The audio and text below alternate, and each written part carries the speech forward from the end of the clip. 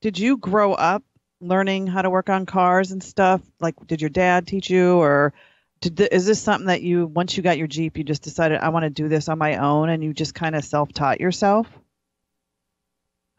My father, when I was growing up, he was a mechanic, but he wasn't really like, I don't want to say he was like an intense mechanic. Like he didn't change transmissions. He just did oil changes and stuff at a auto shop. And when I was growing up, I had literally no interest in any of this. And then the moment I got that Jeep, I don't know, something just, Yeah. it kicked on inside, and I realized I was paying a lot of money to people to do stuff that I could do myself. So my father actually Right. started teaching me.